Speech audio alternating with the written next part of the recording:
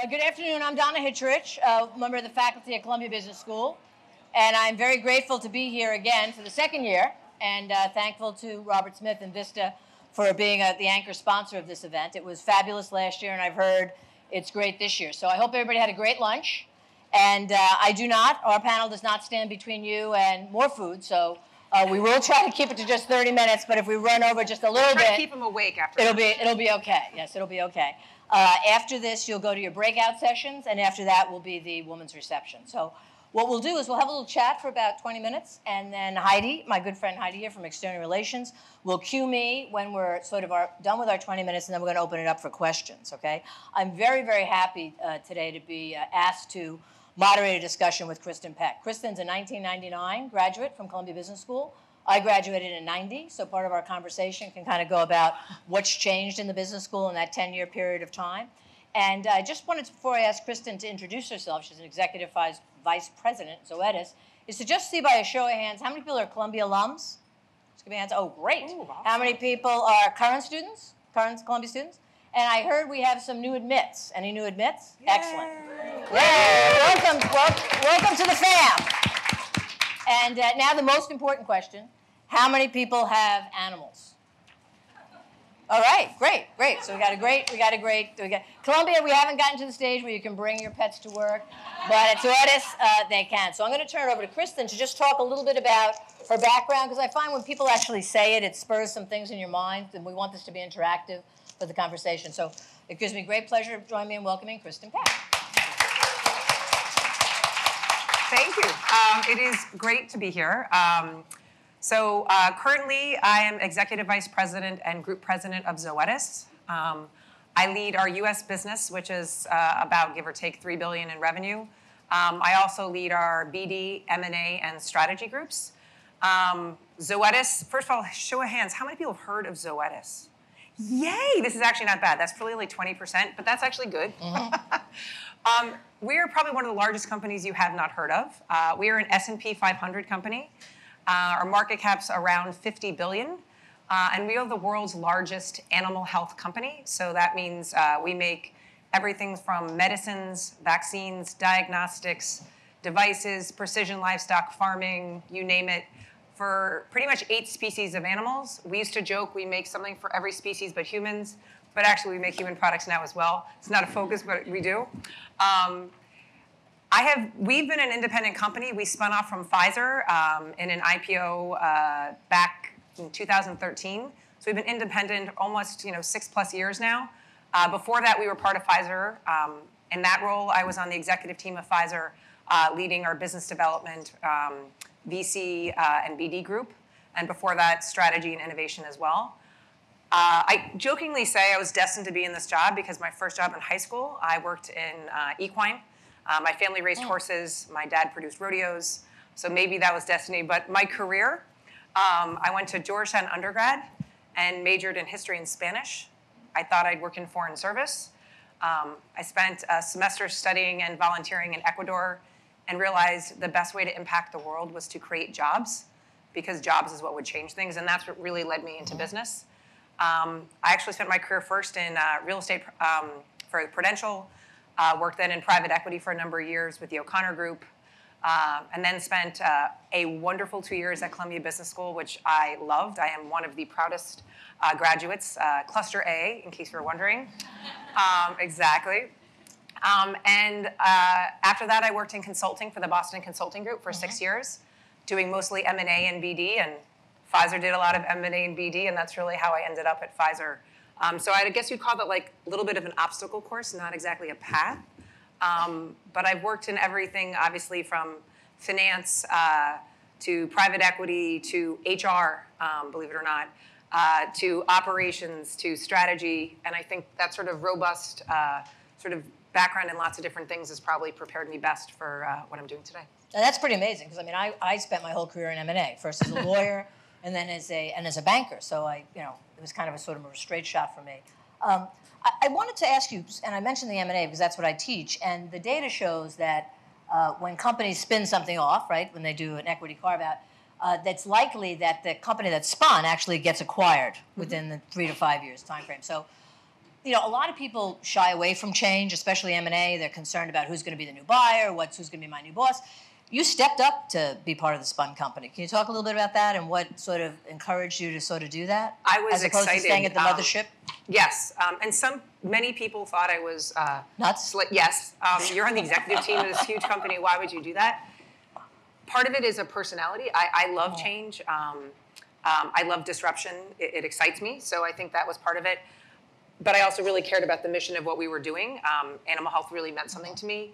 So I did embrace it. That the statistic you said was right, and I think most people probably did expect that of our business. But I think we have our performance is people were pretty skeptical when we IPO'd probably for a while, but we IPO'd, for those who don't know, at 26, and we're currently trading somewhere between 95 to 100. So 6 years later, so it's been a nice ride. Wow. And so how did you, maybe you could help us think a little bit about that thought process. I mean, it's fine to say that you embrace change, and I think that's great, but you had a career, right? You had been at Pfizer, you had been established. It wasn't like you were like, oh, I'll take a lottery ticket, right? You were leaving something. Yes. How did you kind of, and you had, life, you had, I don't know if you had your kids at that point, but how do you sort of think through all of that and really step into the change and feel comfortable about it? Sure. I am married. I do have 2 children. They are both 13. My daughter's adopted, so she's 5 months older than my son. The honest answer is just I wanted to have impact. What drives me most is feeling I can really change something and, impact others, people in a positive way. And I looked at the opportunity to be part of something new where you could actually establish it yourself. There really was no large public animal health company. And I thought we could really do something together as a team and make a difference. And so, Pfizer was established, and I could have a small amount of impact, but I really felt like with this new company, and we were small back then. I mean, we certainly weren't S&P 500, and I felt like the amount of impact that I could have on a business and on an organization and on our customers was just greater. And that's not only what excites me. I always say the most dangerous job to put me in is one where you just want me to do, what we did last year. I don't do well in that environment. It's very frustrating to me. So I like to constantly, I use the word, I think I'm a frustrated optimist. I'm very optimistic about the world, but I think it can always be done better. I try to hire frustrated optimists. So I think I looked at this and thought, this is a great business, but imagine what we could do with it. And that excitement is what drove me to it. And I also would say I have a phenomenal husband. He is also, by the way, a Columbia grad, as many of you know, class of 97. And whenever we had a challenge and there was a question like, should I take this job? Do you think I can really succeed? He would take an if, and he'd ask me a how. So his question is, don't ask if you can do something, ask how you could do it. And that took a lot of partnership from my husband to let, it was going to be a lot of time, and especially on a roadshow for an IPO for months. Right. But my husband has helped me live my dreams as I've supported my husband living his. So, as an M&A person, I did due diligence, because that's what we do. So I figured, all right. I did due diligence with my husband, too. Okay. He jokingly said he met me at a Black Friday party, as only a CBS grad could go to. And he thought I was cute, and before I met with him, he worked at Merrill. I knew his job, his boss, how he was doing in his reviews, and everyone he dated for the last 4 years. Well, there you go. So in my due diligence, I had read all these stories about, diversity, and in full disclosure, my husband, Tom, worked for Pfizer for many, many years. So when I got a chance to do this, I said to Tom, I said, hey, I'm going to interview somebody and he worked in animal health, but he had retired before the spin. So I said, I read all these diversity articles and how you're one of the best 100 companies and yada, yada, yada. And so then I get on the website, and lo and behold, I look at the composition of the executive team. Now, there's a CEO who's a male, but they have 8 people on the executive team. By a show of hands, how many people think their executive team has more than 20% women? Okay, 50%. So the Pfizer team, they walk the walk and talk the talk at Zoetis. So talk a little bit about that, because also in my due diligence, I found that you were one of the people that are cited as being responsible for that. So it's not like you just walked into a team where they put 4 out of the 8 people being women. They actually cite you as one of the thought leaders in making that happen. So maybe you can help us think a little bit about how you as a leader make that happen, and how when we're looking for jobs, we want to look at a company that does more than just sort of say yada, yada, yada. They actually, the proof's in the pudding. I mean, I would say a few things. For starters, our CEO has a team that's incredibly diverse. It is half women, but we also have an African American. It's diverse in every way. And I think the tone from the top in an organization really matters. My team is half women. My leadership team in the US is also half women. I think that, the more women can, support other women, the more men can support bringing diversity into a team. I think that lots of people from diverse backgrounds look up in an organization and they want to see role models that look and feel like them. And it doesn't always mean a woman wants to see a woman, but she might want to see, for me, I wanted to see successful people who were both parents worked, because that was the vision that I had. So I don't think it's just about being a woman, but I do think it also means feeling you can have a voice and a different voice in a conversation. And I felt that I could have that at the leadership team level, and I ensured in my leadership team today that everyone's voice matters, whether or not that's your day job. So I feel like the marketing person should be able to speak about sales, and finance chip in. That if you want diverse perspectives, you need to encourage them. And I do think it really matters that you bring people from different backgrounds. So I think of diversity broader than just gender or race, but also, new colleagues. I think you need people who've been in the company a long time, some fresh perspectives, people who came from different backgrounds. So I'm very fortunate that the tone did start at the top in my company. And it's always been there, actually, since we IPO'd. That's one of the reasons we win many of the awards, but it exists. If you look at my leadership team, it is the same thing. Yeah, it's not just internal company propaganda. You've been selected by Forbes and other companies as one of the best places to work for. So let's talk a little bit about technology. When I teach at Columbia now, one of the guys that I have the hardest time getting out of my classroom, because those of you that go there, we only have 15 minutes before classes, and there's one guy that teaches coding. Now, who would think that the coding class would be that engaging? The class is full, and the guy never leaves the podium. I've got to be like, come on, man, I gotta teach. And so, can you talk a little bit about technology beyond like an app on your phone or being a famous coder or something like that? Because technology now is pervading every business, right? I talked to the consulting firms, and they're using AI in ways that you wouldn't think about it. Private equity's using it, right, as part of the due diligence process when they're doing due diligence on a company. How are they going to make it be able to perform better? Because I'll just speak quickly about private equity. You can't just cut costs. To achieve the growth that you need to achieve in these businesses and to keep your stock price up, it cannot be a cost-cutting story. It has to be a top-line growth story, which is incredibly hard to achieve. So maybe you could talk a little bit about technology in your business and how you can think about that. I mean, I always say, my husband, by the way, in full disclosure, is a tech banker. And I jokingly say with him, you're in this little world, but he gets pulled in all the time to go to a bid for, one of the largest, retailers. Because everybody today, if they want to be successful, has to just be at the very least tech-enabled. But Zoetis isn't just tech-enabled. In other words, we don't just do analytics on our customers and what they buy to better target. And that's, by the way, critical to driving our top-line growth. But technology is actually a product that we sell. So we're in what's called precision livestock farming, which you may have read about. There's been a number of articles recently in the Wall Street Journal and the New York Times. But basically, it's technology that you would put on an animal, so on a cow, a dairy cow, and it can better predict whether that cow is healthy, whether that cow is in heat. And that helps you make much better decisions on how to treat that animal. Make sure that you can catch an illness quickly before it infects others, or you can breed that animal as quickly as you can, which makes it more productive and is better for the environment. So there's a lot of benefits. What that is both the technology of a tag, but really it's the analytics and artificial intelligence behind that looks at the daily habits, not just of a herd, but of an individual animal. So what's the normal behavior of this animal, and how is it different today? And what would that lead you to believe? Now, you can imply things by understanding a herd, but I'm also on the board of Thomson Reuters. Right. And as you think about legal profession, AI is critical to that. You can now pretty much have technology tell you, what cases you should cite. If you're going in front of a judge, what are the last few cases that are similar to this? What was cited, and when that side won, which are the cases that he chose? So believe it or not, technology, no matter what real profession you're talking about, is becoming core not just as an enabler, but as a revenue source for the company. And so I would say historically, if you look at Thomson Reuters, we sold content.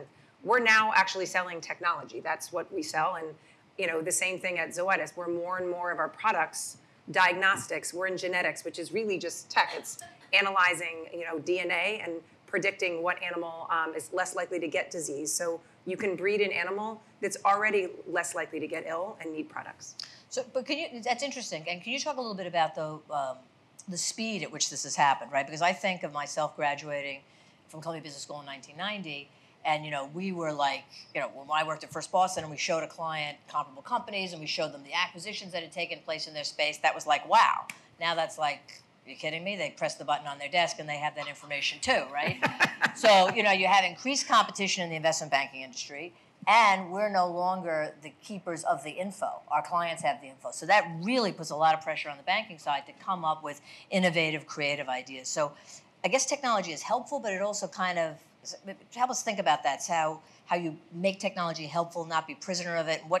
Where's still the human element of the creativity in that, in your business and what you guys do? Yeah, I mean, at the end of the day, if you look at artificial intelligence, it really requires people to ask the right questions at the end of the day. So, but what I'd say has really changed is the pace of change is so fast, and the competition for talent in the tech space is just incredible. And nobody can get enough people who are experienced data scientists or software developers, you name it. It is just the war for talent in the space. I mean, if you're here, I am insanely optimistic about the future for women in tech. The reality is there are not enough people in technology. There's not enough people passionate about it. And for us, the pace of change for us just, it's not enough. We used to put a diagnostic piece of equipment out and it was fine for 5 to 10 years. Well, not anymore, because they want the data on that, that unit, puts out every day integrated. They want to then analyze that information and combine it with a different data pool. So you need, data scientists to connect, in the cloud, disparate data pool. I mean, it's just, and there's constantly new data that we want to integrate. So it is hard to keep up, and it's a wonderful opportunity for anybody. But this is a great opportunity for women. They need talented people, and it doesn't matter the company. And I think the great news is, there's a lot spoken about, in my view, about how difficult it is for women in tech, and I think that's true.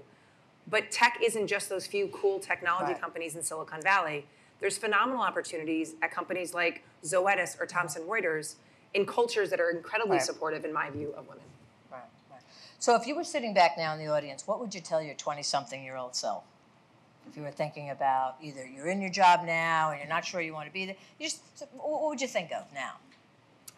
What would you tell your 20-year-old self today in 2019? Well, I always start with, what are you passionate about? I think we're always best at the things that we really love.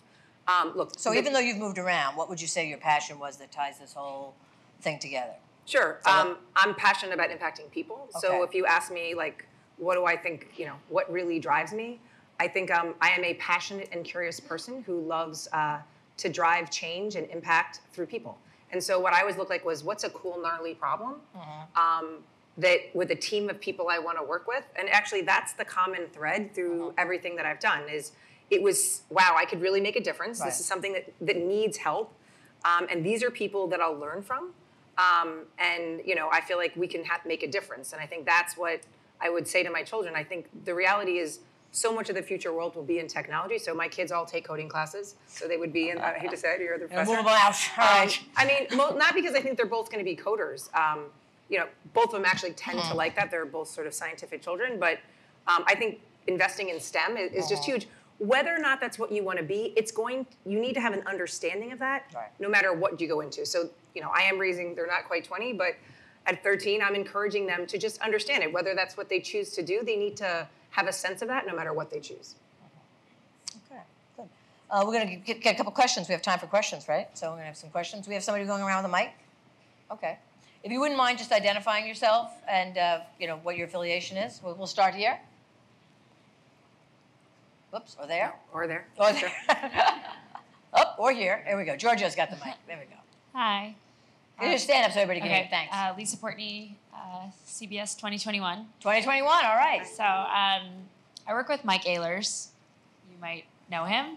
I'm wondering how you reconcile, and I don't want this to come off in a way that sounds offensive because I really don't mean it to sound that way, how you reconcile going, you said that it's really meaningful for you to create jobs, and how you can go from a job that is saving lives to a job that's creating jobs, and how you find a way to find meaning in your work that makes you feel good. Sure. When you say saving lives, do you mean? Well, so your work at Pfizer. Oh, The sure. mothership. Sure. You know, I save animal lives today. Yeah. That is what we do. There's a lot of research around the human-animal bond. First of all, there's lots of ways to impact people and to help them. I feel just as passionately at Pfizer as I do where I am now. I deal with many of the same diseases, just in a slightly different species, or actually more species. But I also think two things, the healing power of pets. There's millions of studies. We invested in something called HABRI, the Human Animal Bond Research Institute. And the fact is we support canine courage, which is, you know, having animals support vets, having animals support, I mean, there's a huge role they play in helping with PTSD.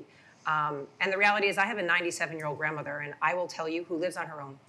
And she's here because she has a dog, because that dog gets her up every day and she walks that dog. I think animals have a huge impact, but they also have a huge impact on humans. So we're also in the livestock space, and making sure you have a safe and affordable food supply makes a big difference to the world. So I just think you have to figure out where your greatest passion is and where you feel you individually can have impact. I feel like, for me, I need something that I feel like can have more immediate impact. Human health is amazing. It takes much longer to bring a drug to market in human health than animal health, primarily because we can work in our species immediately. Humans work in other species before they get there. And we just have more flexibility. We can invest in innovation much faster than they can in human health. So, you know, I think they were both great jobs, but I feel just as passionate, and I feel like I have just as much impact, just in maybe different ways. I think we have over here. Yep. You want to just stand up, and George will bring that mic. Hi, my name is Achenyo. I'm a current MBA student, a second year, about to graduate. And I really resonate. What you said about having different roles really resonated with me, because I think in today's world, most people do a job for about 2 years and they leave and they keep transitioning, you know. So I've done so many different roles in my career, and I'm just trying to find a story to weave together. And I'm wondering, how did you do that over your career? How did you tie doing HR with ops in PE and then consulting to this amazing place that you are now? And how do you think about it? How do you think we should articulate that going forward? Sure. Believe it or not, I haven't actually worked for very many companies. I think on my resume, there's really only like 4 over the last 27 years. What it is I think you should consider your career not as every year you move up or every few years you move up. It sometimes requires moving to the side to build skills. So I think in order to be a really good general manager, you need to have an understanding of lots of different things. So one of the hardest jobs I've ever had, actually, when I came to Zoetis, I had manufacturing reporting to me. Was an amazing education, by the way. I highly recommend, again, you're gonna think that's a crazy piece of advice, but truly appreciating what it takes to make a product is an incredible education. So I think as you think about your careers, think about where you wanna go and what skills and capabilities that you need. I did most of those changes within the same companies. And to me, it was, again, wow, cool, gnarly problem. Like HR, by the way, no background in HR. Phenomenal education for me now in leading people and doing talent development. A company is its talent. And having that 2.5 years in HR when I joined Pfizer, and well, how did I get there? Well, we had just done a deal. They brought in a new head of HR, and they wanted a brand new strategy, and they said, will you do this for 2 years? And I was like, she was amazing. Yvonne Jackson, I think the world of her. And she was willing to invest in me and develop me. And I said, great. And it was an amazing education that, you know, look, I think it helped me get on the board of Thomson Reuters. I sit on the HR and compensation committee, and that deep knowledge of incentive compensation and executive compensation and talent development. So I think it's hard to know always what each role is going to help you do, but I think building that network, building a diverse network, and not just saying I'm going to go like this, but I may go to the side here and there to build a skill or capability that ultimately is going to make me a stronger candidate is something I really encourage people that I develop in my own organization. I mean, we have a great example, a woman who, as many Columbia people know, Saba Balay, who just hired actually one of the Columbia grads from last year, who works in my business analytics group. And she came to me and she said, she's from Ethiopia, and she said, I came here, I did analytics, that's what I always thought I wanted, but now I want to be a general manager. She's amazing, and many of the Columbia people know her, and I said, great, let's put you in marketing. like she's never done marketing in her life. My point is, but she has strong learning agility. She's curious. And my point is, you're never going to be general management if all you do are analytics. You need exposure to the customer. So and by the way, that's literally, she said it. We met as a leadership team. We said, let's find her a secondment.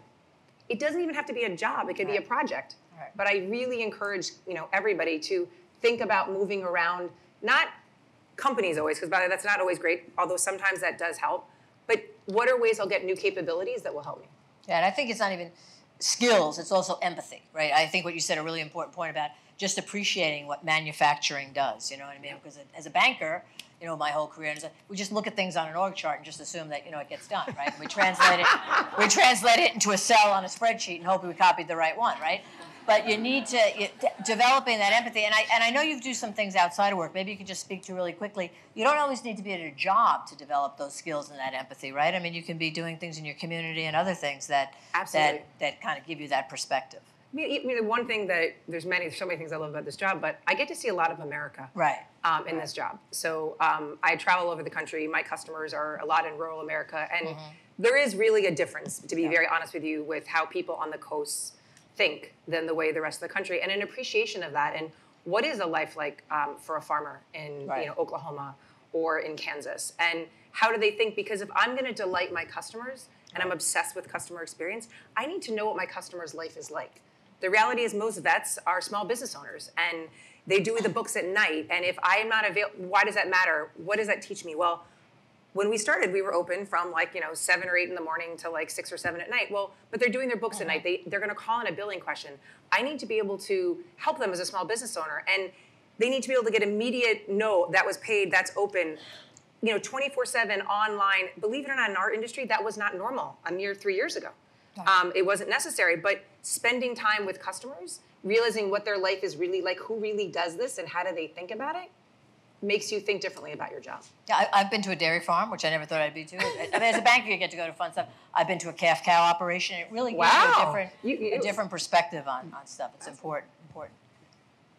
Question out here? Any questions? Question? No? So if you, we'll get another one percolating in a second, but so what's next for you? You've got a fabulous career. You've got children that seem like they're, well on their way to being launched, or kind of in the middle of being launched. I don't know. Kind of in the middle of being launched. We're still at the eye roll stage. Okay. But yes. But what's next for you? I love what I'm doing. I just want to continue to look for new roles that, are challenging. We have so much growth in Zoetis to go that, I kind of feel like there's way more that we're doing even in the data analytics space. We spent hours on it this week as a leadership team. I think you're going to see fun, new, exciting things coming out of our company. I think so much of our future really is in better meeting a customer's needs, and the level of unmet medical needs in our space are huge. I was actually meeting with a company here in the telemedicine. That's huge. I mean, it's exploding with opportunities. And these are CBS grads starting this company. So to me, I'm so energized by the opportunities in front of me and in front of our company. And I think it's going to have a huge impact, so it's exciting. Yeah. And what is your fondest memory of CBS that you can share? Oh my God, that I can share. Well, I was part of the GBA, and we had so much fun running, Any GBA here? Any of the student government? Student government, yes. It was super fun. We always had a really good time, and planning our parties on Thursday nights and figuring out what we thought we were the future of the school. It got me really involved in wanting to stay connected to the university, which is something I do today very actively. I'm on the board of the Deming Center.